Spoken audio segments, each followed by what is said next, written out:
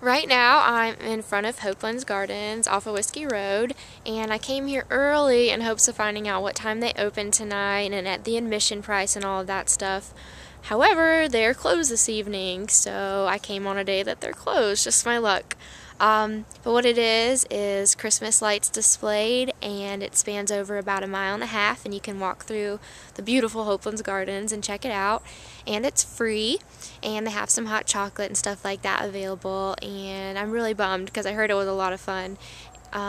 They've been doing this since 1991, so about 19 years now, and I'm just really bummed that I got all bundled up and they're closed.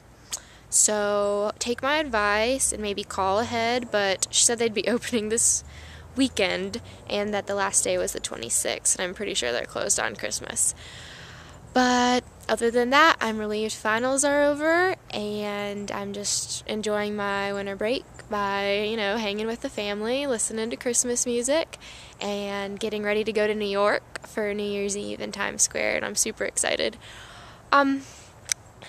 Anyways, I guess that's about it, and I'll see you in January.